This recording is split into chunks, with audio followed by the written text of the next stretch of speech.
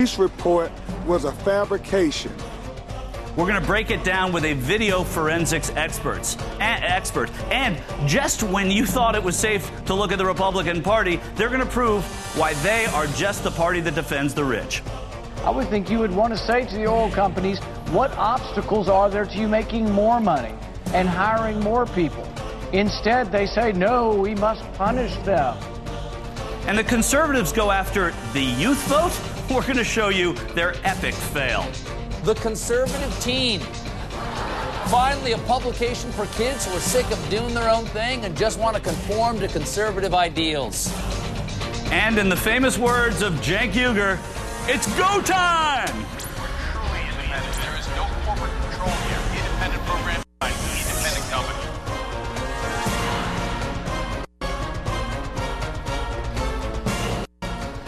Welcome to the Young Turks. You know, we've been covering the Trayvon Martin shooting case, I think, longer and with greater diligence than anybody else on television. We're going to continue doing it today. We've taken a look now, a very close look at the video surveillance tapes taken from the Sanford Police Department. And let's look at that again right now. Let's see this videotape. You see here, this is Zimmerman getting out of the car on February 26th, the night of the shooting, walking out. This is a man, remember, that has said that he was beaten up, bloodied, broken nose. You see a police officer actually looking at his head there, which means, yes, maybe something was there. But this is not someone who is just broken down, beaten up, cannot move. There are no grass stains. There's no soil on his body. This is not somebody, as his defense, when we say his defense, it means his father and people speaking on his behalf. His friend, his quote-unquote friend Joe Oliver, has said that he is somebody who was beaten up. This does not look like someone who's beaten up. As he's walking there, you see through the police station, going to what he thought was probably his arrest, what we think should have been his arrest, but no, he would have been released a little bit later. And again, this is the kind of video that makes you think, well, wait a second, if this guy is telling this story and this is his defense, how in the world can we think that this is somebody who's not guilty? Because this is not a beaten man. Again, this is not someone who's down on the ground struggling and fighting. But you did see a little bit of a police sort of hesitate and look at the back of his head. So MSNBC has done a slowed down version of that video where you can see a little bit of what's behind his head. And if you look very closely at the video we're going to show you now, you're going to see that, yes, there's maybe a little bit of a cut, but this is not someone who is bleeding profusely. You didn't see a broken nose. Let's look at this video. This is MSNBC's enhanced coverage. Within the past hour, NBC News has also zoomed in on the video to get a better view of whether Zimmerman has the injuries that he and his attorney have described. Now, his attorney has said Trayvon Martin broke Zimmerman's nose. A newspaper is also reporting Martin repeatedly smashed Zimmerman's head into the pavement. Martin's family says the video proves their son did not attack George Zimmerman because, according to them, they don't see any injuries. Yeah, you don't see injuries. Yes, we see a mark. We do see a police officer pause, but you don't see any of the kind of injuries that would mean that this person needed to pull out a gun and shoot Trayvon Martin. Benjamin Crump, the lawyer for Trayvon Martin and the Martin family, had something to say about that as well. When you look at that video with your eyes and you listen to the 911 tapes that we had to sue for, everybody in America now sees that that police report was a fabrication. George Zimmerman doesn't exhibit a broken nose. He doesn't exhibit blood on the back of his head. He doesn't exhibit his clothes messed up. So America can judge for themselves.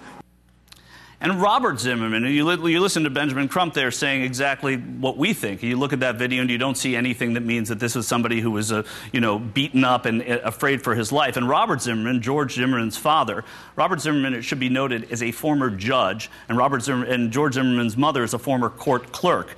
They actually, what are they going to say? They're going to say, oh, yeah, this is what my son said. This is what happened. I'm a judge. He can look at it from the point of view of a judge, and he can talk about it from the point of view of a father. But he says that to Fox News in Orlando, Fox 35, he says a totally different story. Let's listen to what Robert Zimmerman says when asked about George Zimmerman. After nearly a minute of being beaten, George was trying to get his head off the concrete, trying to move with Trayvon on him into the grass. In doing so, his firearm was shown. Trayvon Martin said something to the effect of, "You're going to die now, or you're going to die tonight," something to that effect. He continued to beat George, and at some point, George pulled his pistol and did what he did. Again, now, you have Robert Zimmerman talking about his son. Robert Zimmerman is a judge. He's been in courtrooms all his life. He knows how to talk about this issue, and as a father who can blame him, he's going to talk about it in that way. He was obscured, of course, for fear of threats on his life, and we understand that. But, you know, I'm joined now by two gentlemen who are going to help us take this apart. We have Tom Mesereau. Tom is a criminal defense attorney, well known for having defended Robert Blake and Michael Jackson in 2005. And David Notowitz. David is a video forensics expert. Tom, I'm going to start with you. When you see this kind of a video, as somebody, you know, who has defended some, you know, major criminals and probably some minor ones, when you see something like this... Alleged criminals. Alleged criminals, that's right. Yeah, that's a good point. Alleged criminals. I'm clearly not a lawyer. What do you glean from his demeanor when you see Zimmerman getting out of the car? Well, when you first look at the tape, without any enhancement or any slow motion or any magnification, you don't see much evidence of injury at all. You don't see anything on his head or face. You don't see any blood on his shirt. You don't see blood on any police officer's shirt. And at first blush, this tape does not seem to help the defense of Mr. Zimmerman at all. That's interesting, because you do see a cut, but you're saying that it doesn't help his defense. Because you see what could be a cut. You see what could be a cut. You don't see a cut that you would automatically assume reflects enough violence to justify deadly force, to take a gun and shoot a young person dead. You don't see that at all. You know, David Notowitz, you've brought to us a new tape, and I want you to tell us about what this tape is and what it shows. We're going to look at it. We're going to look at it right now on the screen. Yes, they were showing it just now. This is footage I just saw off of YouTube literally 15 minutes ago, and it was newly updated and uploaded by the city there, and it shows in much greater detail the entrance as he's being escorted, Mr. Zimmerman, into the police station. Often what happens in these cases is people are jumping to conclusions way before we can really analyze all the evidence. And so what we're seeing is the first stuff that was uploaded was low resolution, was, you know, if you study it, you can't see the details necessarily that you need to see. Right, this is the first tape now that we already saw that Sanford released yesterday. Correct, and it looks to me like it was shot actually with another video camera off a computer screen. It wasn't the original footage. So now I found this other footage that was just uploaded literally a few minutes ago, and it shows in much greater detail. This is still the older footage. What is it showing us in greater detail, though? What are we learning? Well, we're hoping to see, you know, as any forensic expert would do, they would analyze very carefully, frame by frame, for example, the back of his head to see if he's telling the truth, or to see if we can see any scars. And this is the footage now here. You see it in the back of his head. Maybe he has an injury there that we didn't notice before. Okay, so Tom Mesereau, you've, again, spent a tremendous amount of time in courtrooms, and you've looked at a lot of video.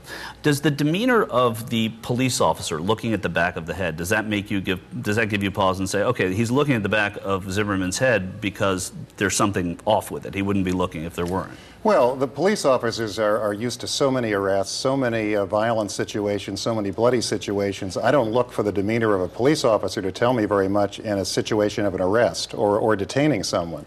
What I think is important here is who was the aggressor. You hear the 911 operator telling Zimmerman, back off. Apparently he did not back off. And if he didn't back off, and if he approached this young boy with a gun, maybe the young boy was trying to defend his life against Zimmerman. The problem here is the disproportionate use of force, because the most disproportionate use of force in a situation like this is deadly force. I see nothing on Zimmerman that explains why he had to take a gun and shoot a young man to death. Yeah, and that's the takeaway from looking at these videos. I mean, you've heard what Zimmerman and Zimmerman's supporters have been saying now for a few weeks at least, and this does not refute any of that. I mean, this refutes all of that. It does not support any of that. David, quickly before we let you guys go, when you look at video, and are you looking at it generally to see how the people around him react, or how his, you know, what he's being like? When you see George Zimmerman there, aside from the injuries, aside from enhancing the video, do you look at what the person, how they're behaving? It depends on the case and what people have asked me to do. But in this case, when we're seeing him get out of the police car and walking to be escorted, the police officers do not look scared of him in any way. In fact, their backs are turned for a long time. That's something that I noticed. They're not worried about him doing anything to them. And they're worried about his back of his head.